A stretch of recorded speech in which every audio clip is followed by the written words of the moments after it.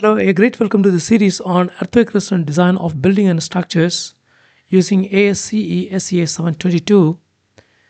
Today we are at topic number 13 and will address the importance of exponent K that appears in the equation for vertical distribution factor CVX. The equation is CVX is equal to WX into HX raised to K divided by summation of Wi hi raised to k for I varying from 1 to n. So before getting into the details, let me rewind the ELF procedure which we have already discussed in detail in the previous presentations.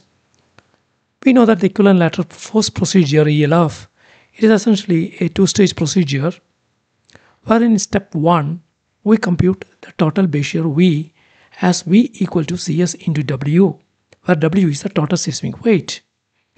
And in step 2, we distribute the computed base shear V along the height of the building using the expression Fx is equal to Cvx into V, where we know that Cvx is nothing but it is a vertical distribution factor obtained through the equation Cvx is equal to Wx into Hx raised to k divided by summation of Wi hi raised to k for I varying from 1 to n.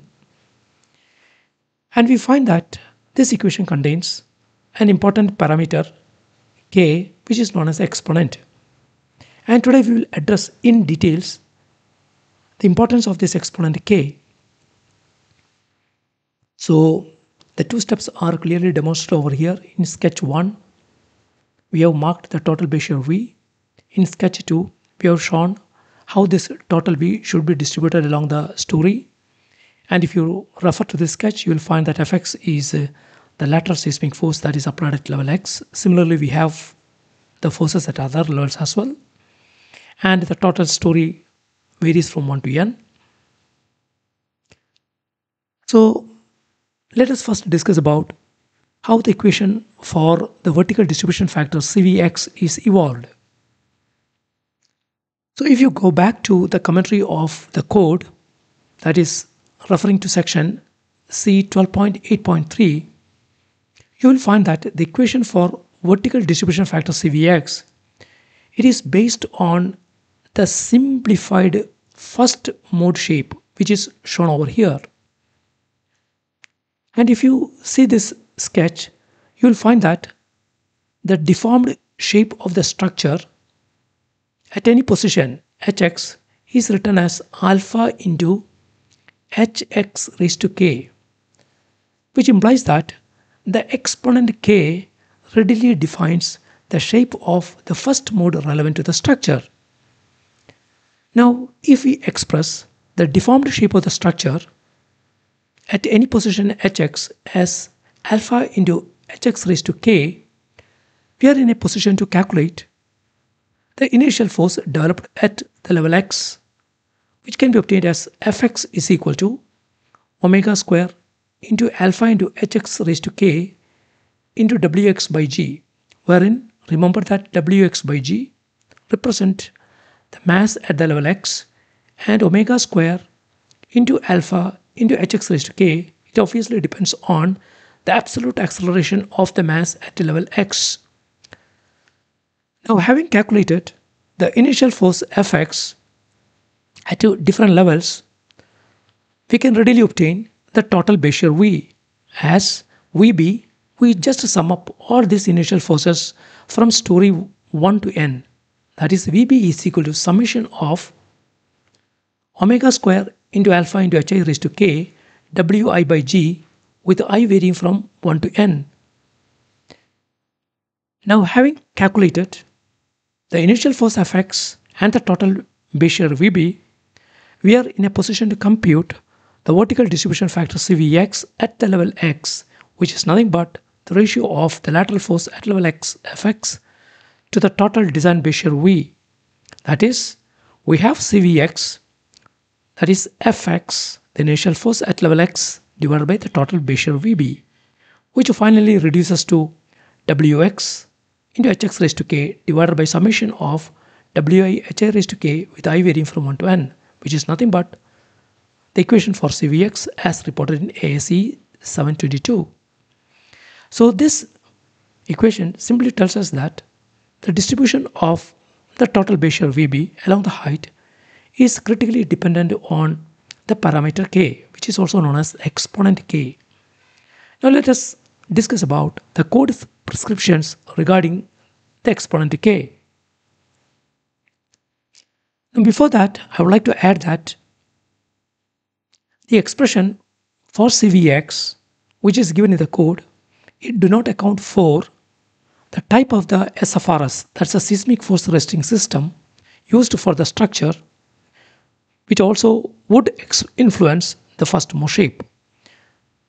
And therefore, CVX, we can say that do not account for the type of the SFRS used for the structure. Now referring to the code prescriptions, it provides three set of values.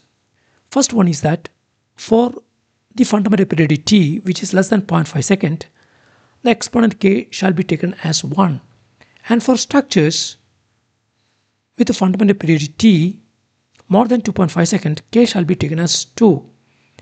And for any value of t between 0.5 and 2.5 second, the value of k shall be obtained by the linear interpolation.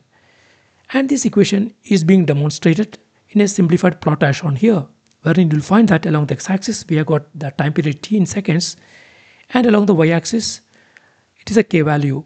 For example, at t equal to 0.5 you will find that k is equal to 1, and at t equal to 2.5 k is equal to 2, and in between we have a linear interpolation wherein k can be obtained as 0.75 plus 0.5 t. For example, at t equal to 0, at t equal to 0.5 you will arrive at k is equal to 1, and at t equal to 2.5 substituting you will arrive at k is equal to 2. Now it is very important to conclude from these expressions that k is critically dependent on the fundamental period t of the structure. Now let us consider two extremes, that is a rigid structure for which we know that t will be obviously less than 0.5 second, and accordingly k will be 1. When k is equal to 1, the expression for the vertical distribution factor CVX reduces to CVX is equal to WX into HX divided by summation of WI HI with I varying from 1 to n. What does this mean? This means that for rigid structures, the value of the distribution factor, it is directly proportional to the height hx, or in other words, we find a linear distribution of the total base shear V, which varies simply proportional to hx. And this distribution is shown over here. Here is shown the distribution of the base shear along the height of the building for a rigid structure for which k is equal to 1.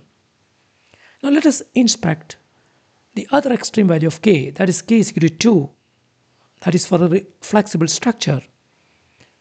Substituting k equal to 2, for a flexible structure we have CVX, Wx into Hx square divided by summation of Wi Hi square with I varying from 1 to n.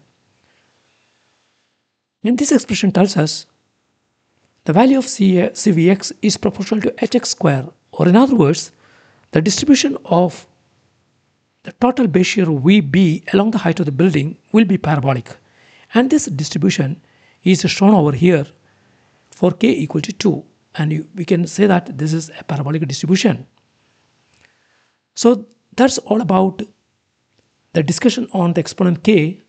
So let us come out with some conclusions out of this analysis.